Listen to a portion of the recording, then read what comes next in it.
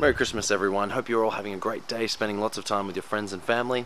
If you don't celebrate Christmas, hope at least you get the day off. And if there's no friends or you're no family in the country or where you're staying at the moment, hope you at least get some time off just to relax. Christmas, one of the things I love about Christmas is these little guys, magical elves. They only come out sort of Christmas, popping candy, chocolate. Tastes so good.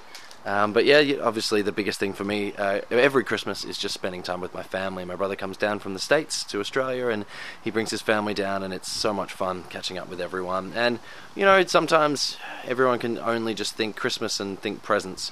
You know, my family this year, we're not really giving presents, we're just writing nice messages on nice cards.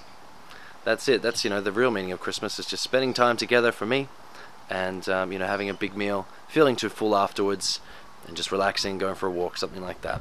But I hope you all have a great day, and can't wait to spend the next year with you all. See you again. Bye.